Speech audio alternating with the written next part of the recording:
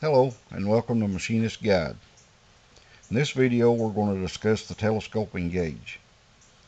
Around the shop you hear these gauges referred to as a snap gauge.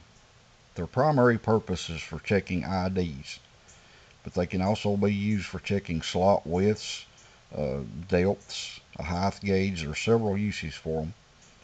Right now we're just going to get into the basics of what they are and how they function. You can look around my site and you'll find other videos on tips and ideals on how to use them and what you can do with them. But basically, the way the snap gauge works is we've got two contact rods here and here.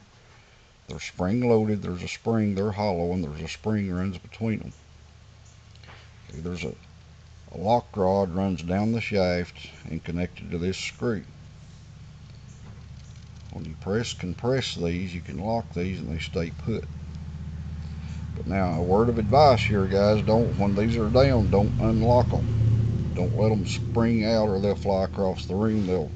They'll launch like a rocket and you'll shoot your eye out. So don't do that.